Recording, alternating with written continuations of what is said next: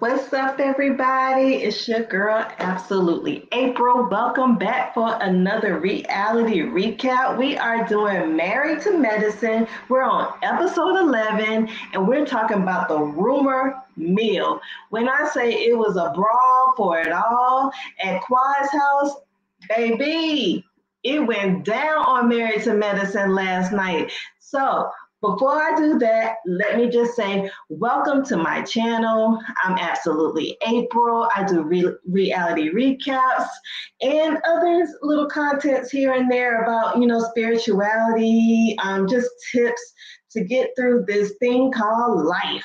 So subscribe to my channel, join my tribe, hit the like, share, subscribe, notification bell, all of that stuff. So you'll be notified about my content uploads and everything that I have going on.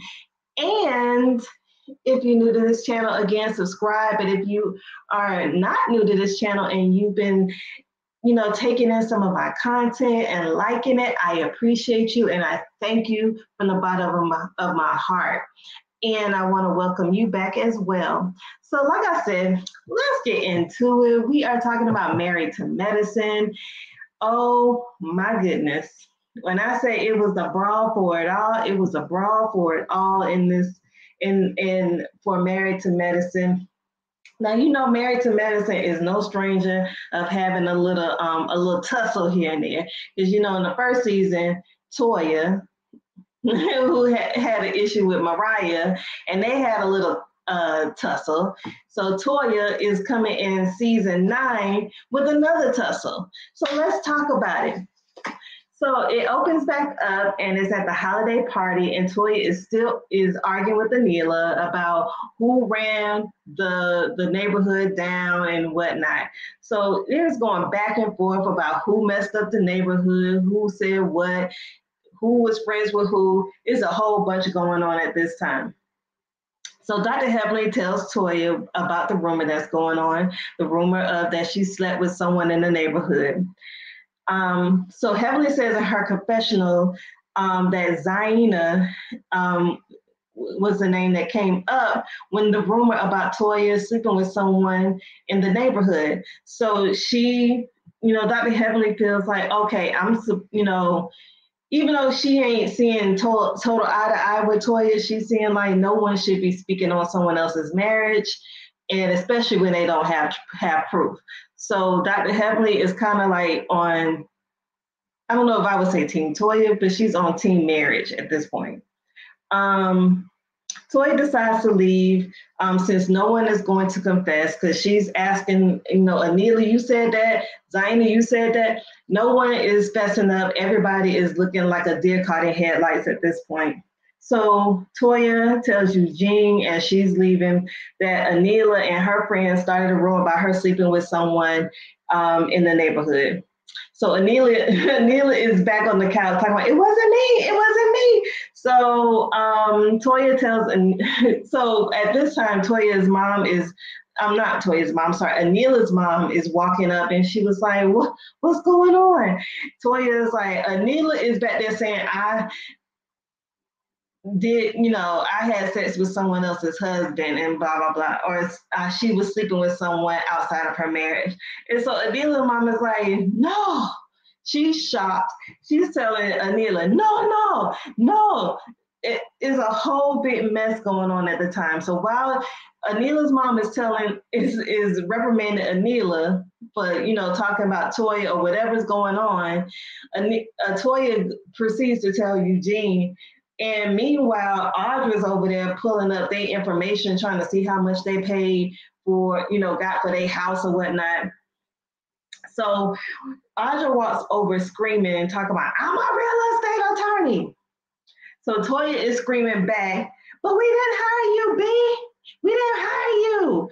And so Dr. Simone, she is on the other side. She's telling Dr. Martin, Audra's husband, you might want to go get your wife, because at this point, Dr. Simone is like, I see where this is going and it ain't about to go nowhere good. So Audra and Toya are screaming back and forth about hiring or not to hire real estate attorneys. So they're going back and forth. So Dr. Martin tries to get his wife and tries to, pull her back and get her to go home. But she is determined to argue with Toya. The thing about arguing and going back and forth, you feel like Toya is less than smart, or she's, or whatever. But Audra, you look just as bad arguing with, like my dad always say, when you argue with a fool, no one can tell the difference when you're arguing with the fool. So why are you sitting up here arguing back and forth with Toya? You know about being a real estate attorney more than Toya does. Don't even argue with her about it. You should have just walked away. But yet again, she did not. And for our entertainment value, I thank you, Audra, for not walking away, but I wish you would have. I really do. So as they're arguing,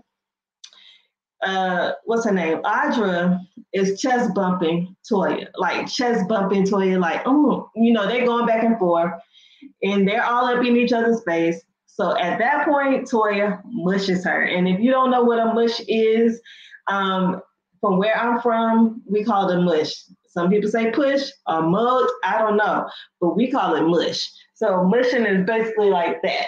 So if that's what happened to poor Audra, she got mushed. And and so immediately the security swarms in. Audra is swinging. She did like 1, 2. She did a big. Had she connected with Toya, had the security knife came in when they did, and she connected those punches, Toya would be knocked out. Hear me when I say, she would have been knocked out. If y'all remember on Friday when Ezell said that she would have gotten knocked out, it would have been lights out for Toya, because Audra was bringing force behind those punches. She was bringing all that Ghana with her when she was punching, because Toya would have got knocked out. I'm sorry. I am sorry. Argue with me down in the chat or in the comments below, because I feel like had the security not swarmed in when they did, Toya would have been probably filing charges on Audra, because she would have got knocked out. So at this point, let me make sure. So let's see. Dr. Martin is at this point he's separating his wife, and he's telling her to calm down, bring back to your center, don't let them do this. So clearly Dr. Martin is used to his wife going off, because I know Dr. Eugene is. So Eugene is, they like, whoa, they're separating everybody. So at this point,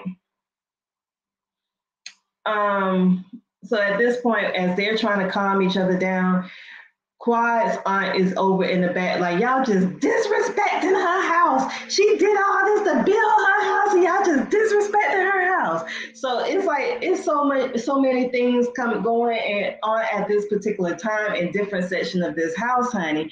So let me just tell you my point of view on the thing. Like, yes, Audra should not have been chest bumping Toya, but I promise you,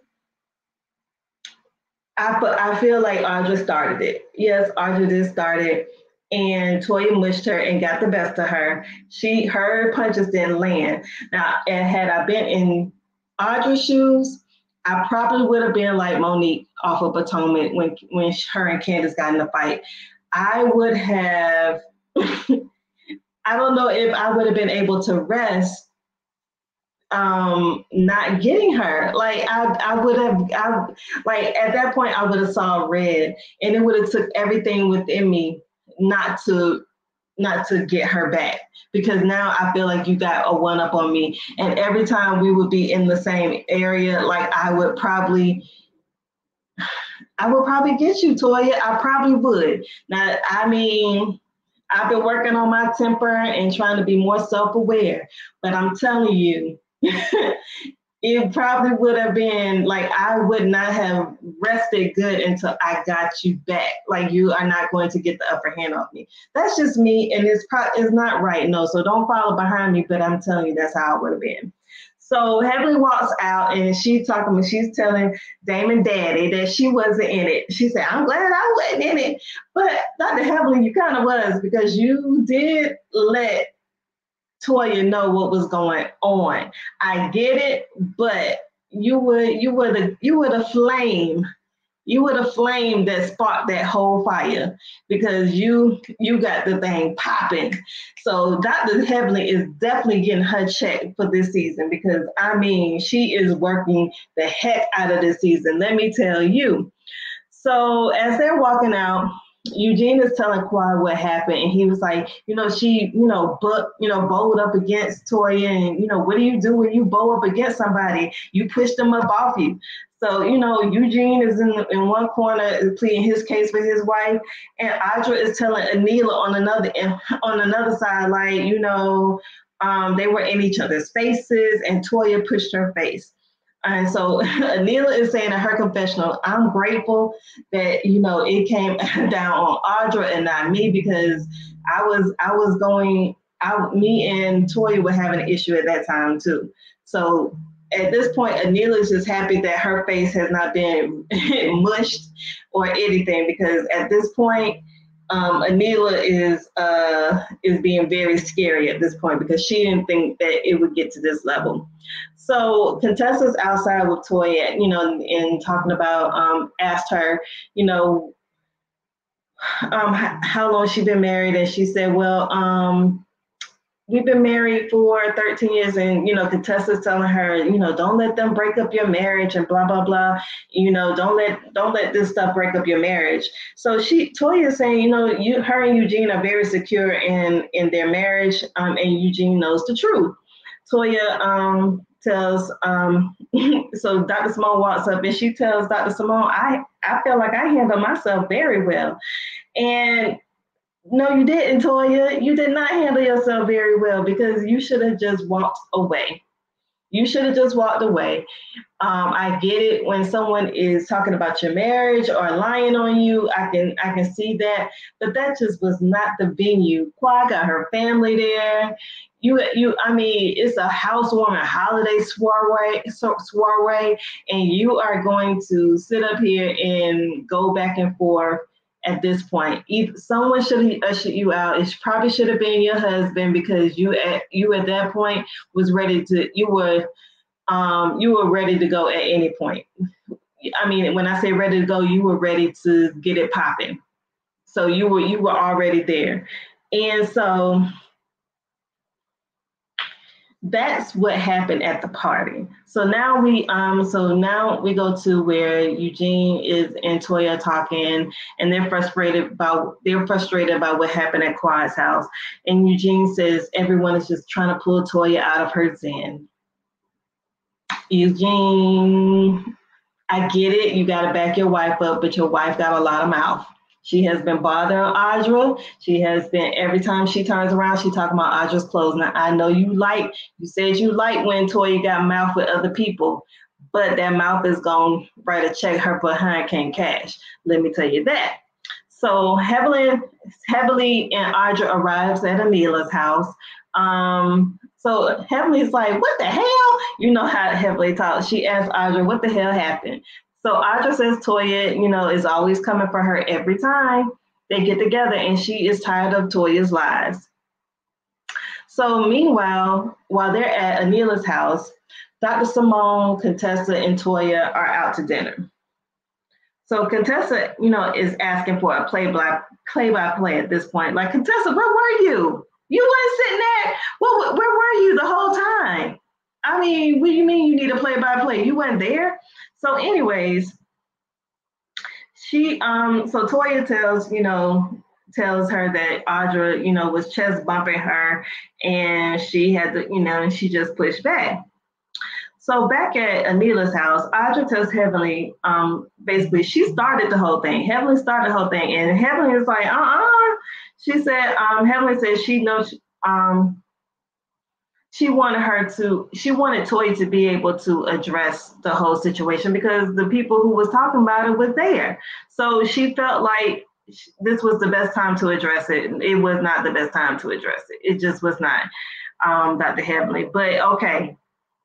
So, but Heavenly, says in front of both of them, she said she doesn't believe the rumors.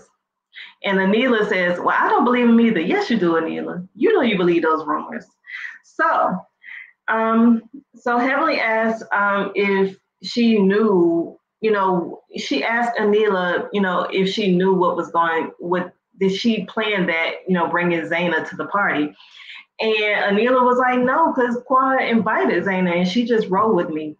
Now, when you ride in the car with somebody, y'all was in that car getting amped up. So, yeah, say that to her. Yeah, if she say this, I'm going to say that. Y'all know y'all was getting y'all stuff together because y'all knew y'all were going to see Toya and y'all knew that something could possibly pop off and y'all was getting it together. Anila, you ain't fooling me.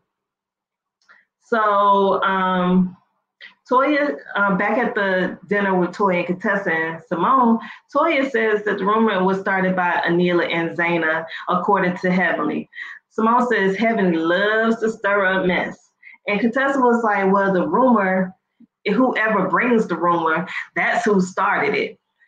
Contessa, anything you can say to bring Heavenly and make Heavenly the fall guy, you are going to do it. It is just, at this point, it's getting old. Dr. Contessa is getting very old. So Simone asked if Eugene is okay, and Toya says that she and Eugene have a relationship where they're open and honest with each other, and if it didn't work, they would still be friends in the long run. So Simone asked if she had any clue about what they were talking about. She's asking Toya this, and Toya was like, no, I thought they was talking about Quad. And so Contessa is like over here like, what? What? Is something going on with Quad? So that's when Dr. Simone was like, mm-hmm. They said Quad slept with her contractor. And so I'm at the point where when she says, oh, well, Quad slept with her contractor, so what? Quad is single. What's the point? So that's when Toya pipes in and she was like, well, that's why Heavenly keeps saying that Quad likes married men, because I guess she's speculating that this contractor was a married man. Now, Heavenly has said many times she does not believe that Quad has slept with no married man, and she was just joking. And that video was way before Quad had even did anything. I mean, I could be wrong. I'm feeling that video was old, like really old, before Quad even did anything with a contractor as far as her new home. So I don't know. But anyways, if the man ain't married, Quad is single. She can sleep with whoever she wants to. And if he is married, that's between Quad and her God at the end of the day. So Toya brings up that Heavenly always says, that she sleeps with married men on her YouTube.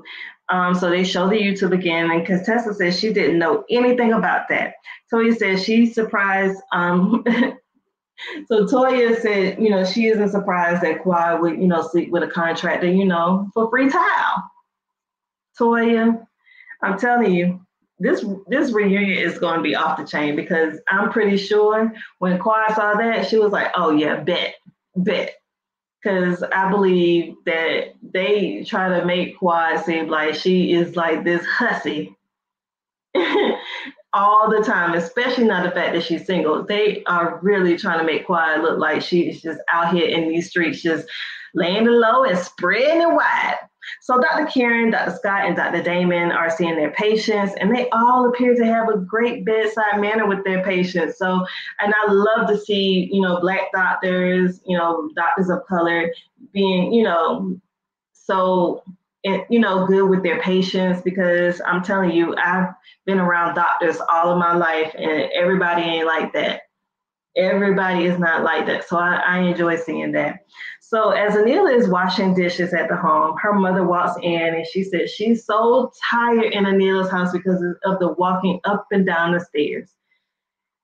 I'm telling you, Anila's mom is a trip. She is definitely, I think her mom is probably lazier than Anila, and Anila gets it honestly.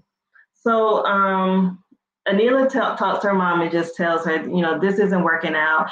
Anila in her mind was looking for another Miss Gomez, and Anila, you should have known. Dr. Karen told you. Um, your mom is not like Miss Gomez. So why did you even try to bring your mom in a scenario to stress your own self out?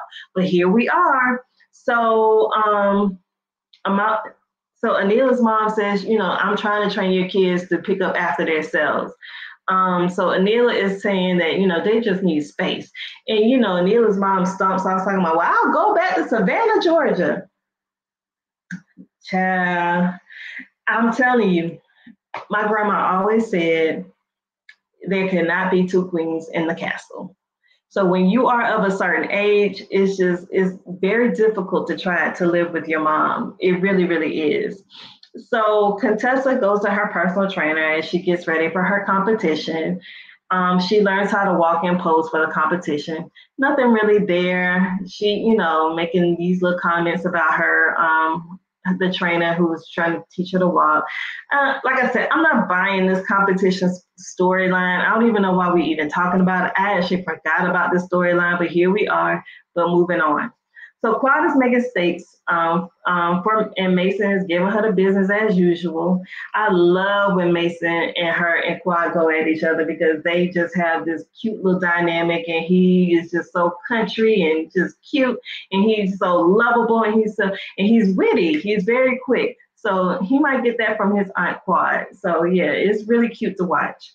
So Mason's mom, Monica, arrives to the house, and they, he opens the door for his mom, and it's very like, you would think he would be like, mommy, but it wasn't like that. He was just kind of like greeting her. Like, if they didn't say that was Mason's mom, I wouldn't have known it. So they're celebrating Quad's brother Quentin's birthday, and so Quad acknowledges that she and Mason's mother, Monica, have had a lot of ups and downs. They reflect back to when Quad was married to Dr. G, and they were living in the house with Mason when he was really, really young. And, they had some ups and downs, but they are in a good place right now. So they eat and they share stories about Quentin. And so they walk out to Quad's pool area, her resort area, and they let off lanterns in remembrance of her brother Quentin. I thought that was so amazing. I did the same thing after my husband. I didn't do the lanterns, but I did balloons after my husband passed. And it's just, I don't know, it's just symbolic, and it just makes you feel like they're still there and you're still celebrating their birthday and they're still there with you. And I believe that Quad's brother is probably really still around his family a lot. So yeah. So Dr. Jackie interviews for a new position in her practice because she wants to spend more time with her husband, which I doubt. But I don't think it's time to spend with Curtis, but okay. But nevertheless, Dr. Jackie is wanting to cut back on her hours because she never, she's working all the time, 9 to 5. She's always worked that. Dr. Heavenly always talks about how she doesn't work I think she maybe worked 3 days out the week and she gets off early. So yeah, Dr. Jackie is looking for more of a softer life. And I'm with you, Dr. Jackie, because I want a soft life too. And I'm going to be manifesting that soft life. So she interviews Dr. Bullard to possibly join her practice. And Dr. Bullard is really pretty. She answered the interview questions beautifully. And so I'm pretty sure she will get hired for Dr. Jackie's practice. And I think she might even make a good medicine wife.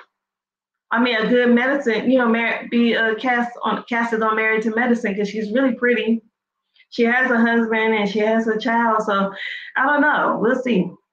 So Anila goes to Dr. Kieran's office to get fillers because she feels like her mom has aged her since she's been there. So she gets the fillers in her cheeks and wherever filler goes.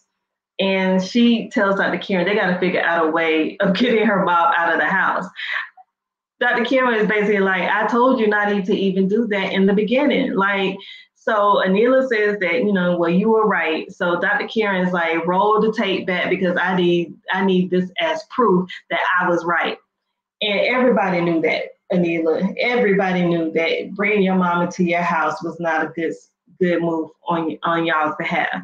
So Dr. Kieran has a bright idea. Well, we need to do what we need to do to get Ms. Gomez to come back. Leave Ms. Gomez where she is. Leave Ms. Gomez with her family. She is fine where she is.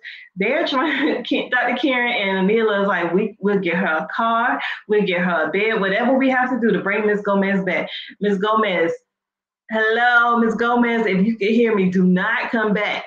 Do not come back and live with them. They are going to work you like a mule. No, ma'am. You have been freed. Do not go back into enslavement. No, Ms. Gomez. No. It's just like, Anila, there is another woman out there that can watch over your children just as good as Ms. Gomez. Ms. Gomez didn't give you any recommendations on people. Like, stop bothering Ms. Gomez. Ms. Gomez is in retirement. She wants to take care of her own family at this point. She's tired of taking care of your family, Anila. Leave Ms. Gomez alone. So at this point, it flashes to Anila has been robbed, and that has been all over the blogs that Anila had experienced a robbery at her home. They took all of her a lot of her jewelry, memorabilia, stuff that has been passed out from generation to generation. I'm not really sure if they have been caught yet, but yeah, it definitely was circulating on all of the blogs when Anila got robbed, and that seems to be a trend that's going on amongst the Bravo celebrities and some regular people, celebrities who post their wealth on Instagram or wherever.